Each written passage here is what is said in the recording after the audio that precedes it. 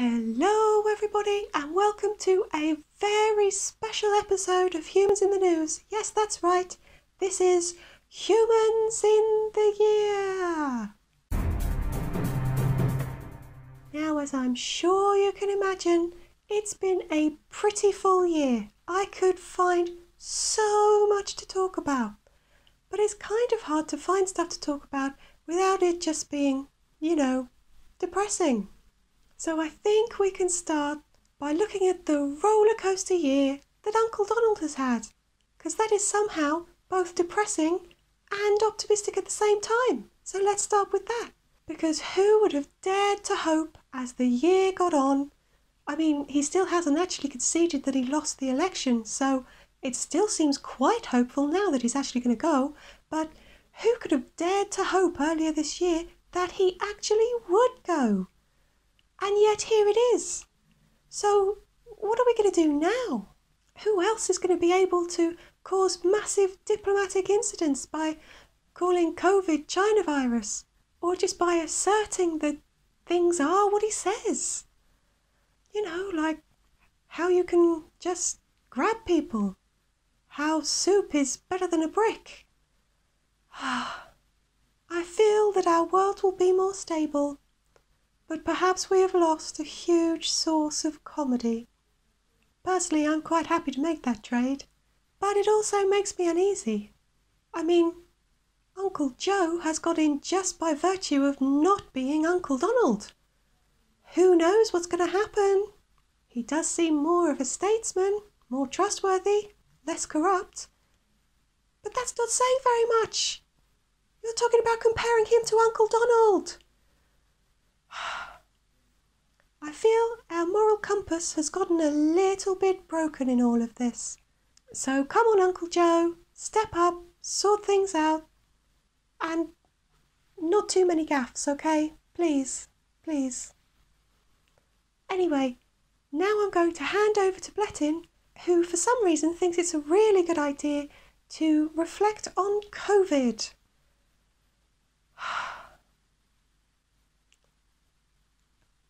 Do your best, Blettin. Please. Okay, over to Blettin. Thank you, Zula.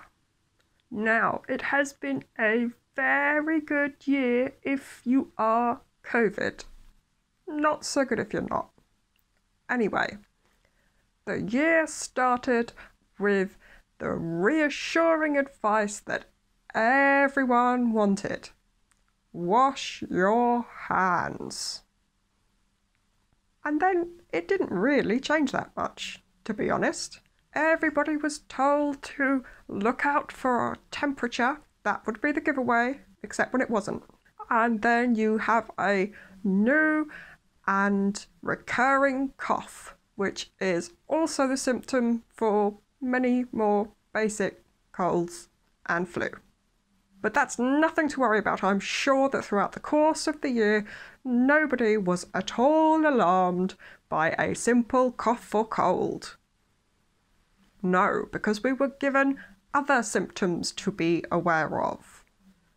A loss or change in sense of taste or smell, which does occasionally happen with other coughs and colds. So really, that wasn't much help. And again, that sort of hasn't changed either, really. So basically, just wash your hands, people. But then as the pandemic moved on, we moved to the discussion of face masks. And just about every country had a different approach. Wear one, don't wear one, sometimes wear one, only wear one in the fourth phase of the moon if it's a Tuesday. There's quite a lot of that went on. But as people, especially the ones on the internet, rage about the efficiency, usefulness and effectiveness of a face mask, everyone just keeps washing their hands anyway. And then as the year moved on, we find a new strain to keep us all on our toes. Yeah, 2020 was getting boring, right? So did this one have any different symptoms? No. And what advice could be given to stop it spreading? Wash your hands? Well, at least the guidance has been consistent. Well, on that one thing, anyway. For the rest of it, stay at home, don't stay at home, go to work, don't go to work, go on holiday, but, not there. Compared to that, wash your hands has been reliably constant and reassuring. This deadly disease can be defeated if you wash your hands. There we go. I think that's a year in a nutshell. Pretty sure I didn't miss anything, right? Back to you, Zula. Really, Blettin? Really? I mean, did you really think that was an appropriate topic in a year like this? Well, yes, I did. It has figured very prominently throughout the year. I think even an idiot would agree with me. And yes, it has been the source of many, many bad things, much suffering and grief for a lot of people, which is why I decided to focus on a small set of facts. When this whole thing has been run by alarming statistics, let's bring it down to the basics. That's what I'm here for. And the basics are: wash your hands. I think I've been very responsible, actually, Zula. I despair. I truly despair. I mean, I know you humans are bad, but you're primitive. But him? Anyway, here's a word from our sponsor. I don't want to be a bother. I don't want to make a fuss. I don't wish to be a financial burden. I just want to head off peacefully. I just want a simple funeral. Wait, what? Funeral? This is an advert for a funeral? How are you people even doing this? What is this supposed to be? You just dig a hole in the garden? Is that what this is about? Oh my goodness. I mean, I thought it was just going to be for shopping on a website or something. Some sort of supermarket saying, hey, we've made our online shop even easier. But funerals? Oh, you humans. Wow. So, one of the big topics of this year. No, I don't mean Uncle Donald. No, I don't mean COVID either. But one of the things that has cropped up an awful lot this year is your human ambition to travel to outer space. Now, I can only assume that it's because things have been pretty rubbish on this planet lately. But frankly, I don't think you people need to be in a hurry. I mean, we've got all these ideas of having some sort of lunar base. We've found water there. There's going to be new trips to the moon. And then there'll be some sort of stop-off point for you to get to Mars or further. But I think you humans really need to remember one important thing. You are primitive. These ideas are so far above you that even you haven't realised it yet. So just chill out, enjoy this planet a bit more, and then, give it another 50, 100 years. Then you might be ready to move house. And then the rest of the galaxy might be ready to have you. Who knows? And now, over to Kure for the, weather. Over to you, Kure. Thank you, Zula. Well, this year has been a big year for social media. The problem is that you can't seem to make your mind up about it. So sure, it's seen a boom as people are locked down and they're trying to get to meet each other in lots of different ways.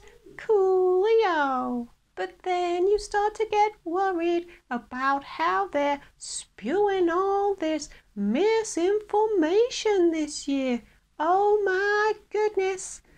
The conspiracy theorists have had a field day. Wow. So I think that you humans just need to decide what you like more. Cat videos and talking to each other, or something that some people are calling freedom of speech. Because I think you've got your ideas a little bit messed up.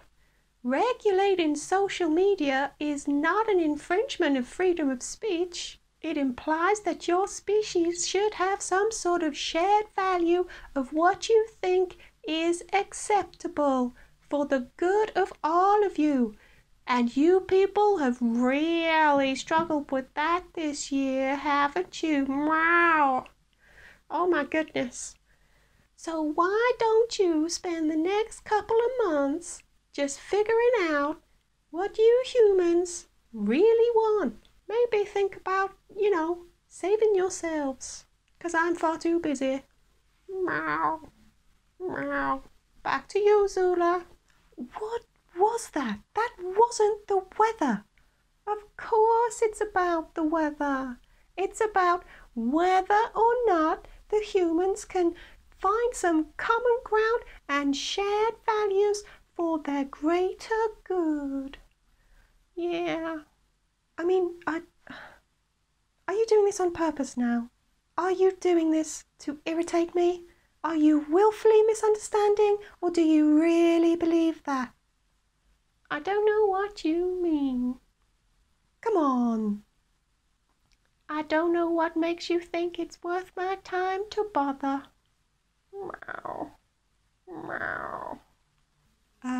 Anyway. Special mention of the year goes to the nation's sweetheart, the queen of the non-apology, and someone who is definitely not a bully. No, not a bully. That's right, it's Priti Patel. And what a year it has been for her. She's had some illegal deportations thwarted. She's managed to avoid making a lot of apologies, and she has definitely spent a lot of time smirking. But I think perhaps my favourite part of the year was when, weeks into the first lockdown, she earnestly told a press conference that shoplifting figures were down. Yes, well done, Priti. It takes a very special sort of person to claim that victory at a time when all non-essential retail was shut. Well done, Priti. That's really impressive. Sort of Uncle Donald kind of impressive. Well done. So there we go, everybody. The last humans of the year. And I will see you next year for more news, more humans, and hopefully slightly less drama. But who knows, right? Happy New Year. See you soon.